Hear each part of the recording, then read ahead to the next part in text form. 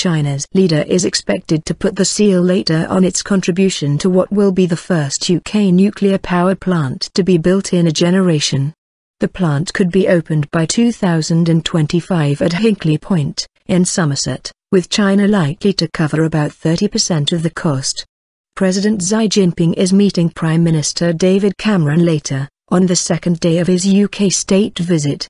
More than £30 billion worth of deals between the UK and China are expected to be struck during the four-day visit. The plant will be built by French energy firm EDF, in conjunction with a consortium led by Chinese state-owned nuclear company CGN. Two other nuclear power stations, at Sizewell in Suffolk, and Bradwell in Essex, could follow as part of the deal with China. The plant at Bradwell would be Chinese-designed, providing China with its first Western showcase for its nuclear technology.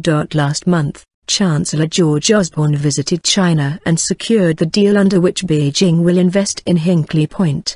Kamal Ahmed, BBC Business editor, said, "In brute pounds and pence, it will be the largest inward investment ever in the UK. Such is the significance of the agreement, it will be left to the leaders of Britain and China to announce the partnership."